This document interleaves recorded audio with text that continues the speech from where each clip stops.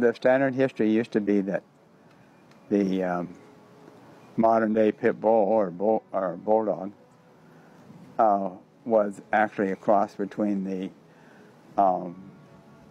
old-time bulldog and a terrier that was now extinct, white terrier.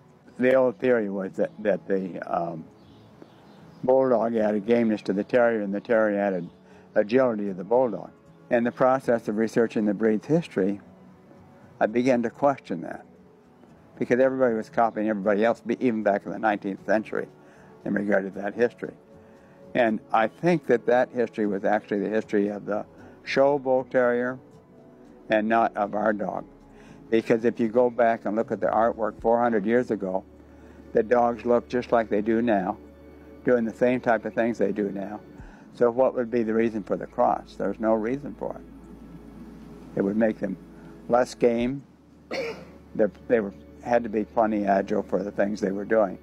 So over the course of years, we have paintings and writings about them being used for hunting and boar hunting, and they're still used in boar hunting today. And they were used as a butcher's dog for catching rough stock like bulls and stuff like that, so the butcher could dispatch the bull with a hammer or something, with a big hammer, mallet. And they still use them as stock dogs today for rough terrain where they can't get a rope on the stock. So these are things that the dogs have done throughout their history that they're still being used for today. The thing that I think happened is some of the real short muzzled dogs started being kept as pets because they liked that short nose. Made them look more exotic, more human. And so those were, I think, descendants of our dogs that were just sort of deformed a little bit. And I think that's what they crossed with the white terrier to make the bull terrier.